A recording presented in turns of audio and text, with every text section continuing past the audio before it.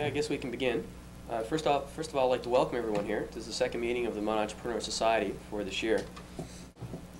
Our guest speaker certainly exemplifies the entrepreneurial spirit. A leader in the communications field, Mr. Stirling has certainly shown that Canada, and Newfoundland in particular, can provide a wealth of opportunities for the budding entrepreneur. Ladies and gentlemen, it is my sincere pleasure and privilege to present Mr. Geoff Stirling.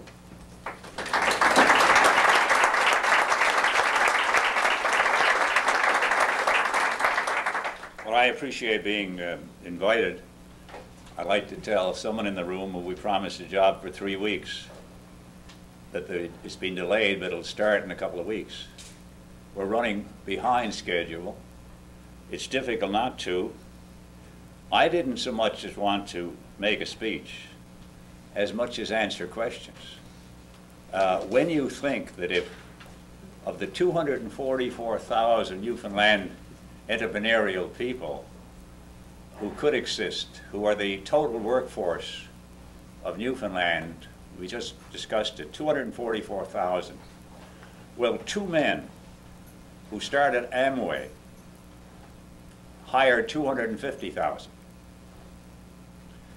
In other words, just 2 men who decided to be entrepreneurial and started a credible product for cleaning up just basic things. It's headquartered in Michigan, and the 2 of them hired 250,000 people.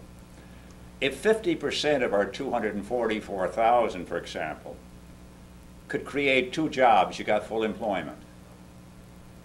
If 20%, you cut it down, and you say at a certain percentage, if only 25% of us can create 5 jobs, we got full employment. If you can get 30,000 bed and breakfasts, which would give 60,000 jobs for the man and his wife and the son, and all of the various elements that we maximize our potential in this incredibly large province. You know that Quebec is 3 times the size of France. Ontario is 5 times the size of California. California has more population than the total population of Canada, and they have 2 Senate seats. And Wyoming, with smaller population than Newfoundland, have 2 Senate seats, which is the fundamental principle of the free enterprise system, and that's democracy and equality. If you don't have that, you have nothing. And the key thing is, my opinion, to say to yourself as 38 individuals sitting in the room, how many, by the way, were born in Newfoundland?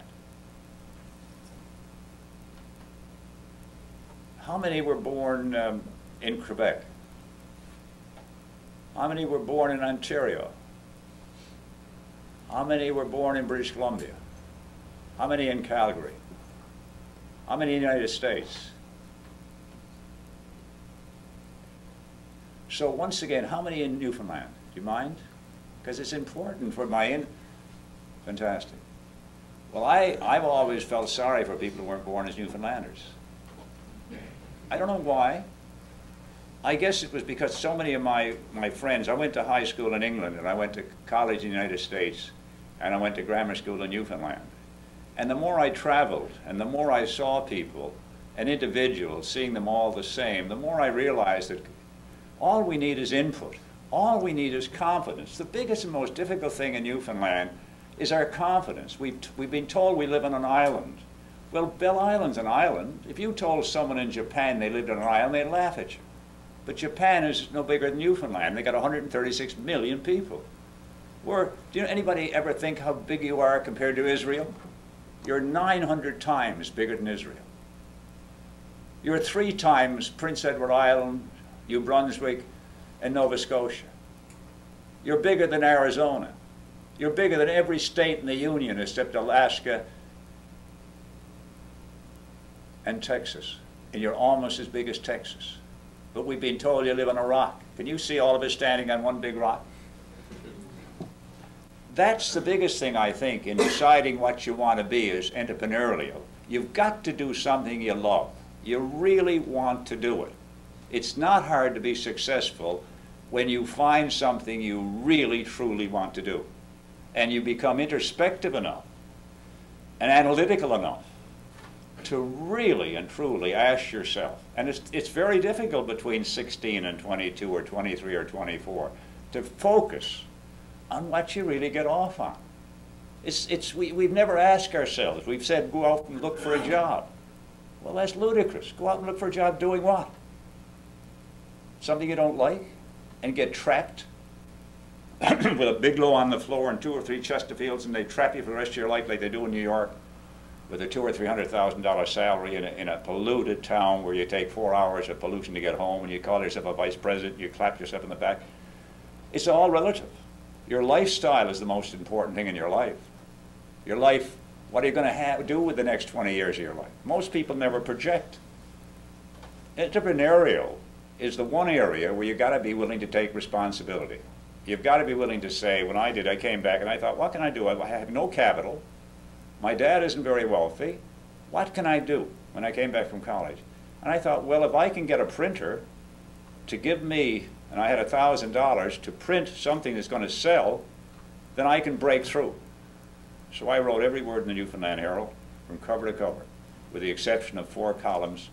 I was 22, and the creative trade printers gave me credit for 3 issues, and we were sold out. And I was out of it, because I had no intention of working for anybody.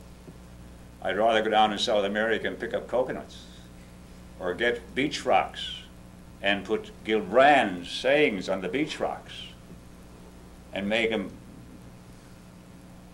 to lay on paperweights, or do what they've done up in Cowhead and other places where they've got lobster shells. Some guy has made more money from the lobster shells developing little characters. I'm sorry I didn't bring one along here. Have anybody seen these? Has anybody in the room seen these little characters made out of lobster shells with a muscle for a southwester? And they sell for $14.75. Twice as much as the lobster did. It's the same with scallop shells. If you go to Japan, the first thing that struck me in Japan the second or third time, and they trusted me enough to show me some of the stuff, was the incredible things they were doing with scallop shells. And we're up to our ears in scallop shells because they throw them away and they took the scallop out. Out in Marystown, I saw underwater a pile of scallop shells about 4 feet high. Well, it's all jewelry potential. If we could see the invisibles in Newfoundland, right now, we're all doing this because we can't get cod. We got in cod for 500 years until they came in and did everything else with technology and wiped us out to get the last fish in the oceans, they say. Well, we haven't spent the 500 years going after scallops. We haven't spent the last 500 years going after escargot. We haven't which is snails. We haven't gone after seaweed. In Japan, one of the supermarkets, the entire 2 things was different kinds of seaweed bottled and shredded. And it was very expensive because it's so nutritious. When you think the average person eats 3 to 5 pounds a day of food, and those of you who are mathematically intent can give it 365 multiplied by 5 real fast and know that that's a ton, right? That you're passing through your body, wearing out your body. Every 5 years, passing through 5 tons. Well, that's not a person, that's a tapeworm, right? Well, the last addiction is food. Nobody wants to hear about it. The last person wants to hear about it is your mother. You're not eating today? Oh, my God. Don't freak her out. Just get it out quietly into a handkerchief and give it to the dog. The amount of body fluid you need is at least 10 glasses of clear water a day. Everybody who's in the scientist class is well aware that 90% of their brain, which is a 58-ounce organism, that 90% of it is hydrogen and oxygen. Now, as we try to conceive the inconceivable, it's very difficult. It's very difficult to conceive the inconceivable. You've got to have a brain cell prepared for it. If I do a heavy rap on UFOs, I can watch the faces and the body language. And if you haven't a brain cell prepared, even to consider it, the minute you crystallize your brain cells into accepting the past, they're no longer little children coming into the potential kingdom where they can be taught new material, new observation, avant-garde, neophobia, which the French is avant-garde, but neophobia is fear of change. Try it if you're still living with your mother. Move the furniture around their favorite room and wait and see what happens in the morning. I don't want particularly to make a rap, because when you've got 38 Newfoundlanders or 27 Newfoundlanders and 10 mainlanders come from away, I'd rather answer questions if you got any questions, specific questions. You know, I mean, I'll go on for as long as you want. I'll talk about any subject you want me to talk about. Those I don't know anything about, I'll turn over to someone who does. But is there any questions? I mean, is there any specific direction you want my talk to go on how to make money? How to get out of the trap you're in? Or not necessarily in. How to make it yourself? It's good to bring a group together. I always try to go for 4 women and 3 men to give the balance, the electricity in the room. You've got 4 women and 3 men, and the women can do it the other way around if they want to. But it's a totally chemistry balance to put an organism together that can cover all the bases. One is the front person who enjoys being in front of the camera. One is the director. One is the producer. One is the script writer. Okay. One is the casting director. I don't know if any of you got these things we're trying to do to stimulate creativity during the summer months, and we have a $10,000 contest. Has anybody got a form? Has anybody sent for a form? 1. Okay. Well, that's not bad. If we get 2 out of 100. Because making, and we offered to lend a camera that you could put together your project and then make it work. And there's a tremendous amount of projects available now with small loans and grants. I mean, for example, if you're doing video weddings, or you make a deal with a video store, and you can make spaghetti or pizza, you order video and pizza together. That's why the maximization of all the invisibles is so important. I tried to get a guy, I offered to do it free through the night for 2 weeks, who had to tie together a taxi, deliver the pizza and the video. He wasn't interested. You know, you can only waste your energy so long to drag them screaming into the 22nd century. There comes a moment when you say, my God, like Pontius Pilate, right? Because it's very hard to get through the people who don't want to take responsibility. The biggest problem I have in Newfoundland isn't starting new businesses, isn't creating new jobs, is finding people willing to say, yes, sir, I'll do it, and I'll do it better than you told me, and I'll make it work. And all I'm asking you to do is give me $10,000 worth of free advertising to stimulate the water in the pump. And I said, we'll give you credit for a year, then we'll either write you off as a deadbeat, or we'll eventually get our money. But we'll give you the amount of money to prime, the amount of advertising to prime the pump.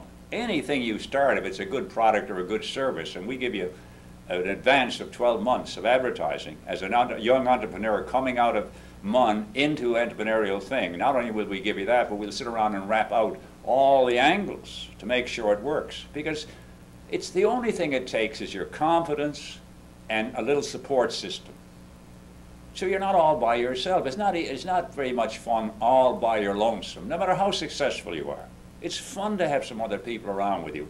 As we discussed in Cowhead, there's no reason why the craft shops, surely God, have got to close in September.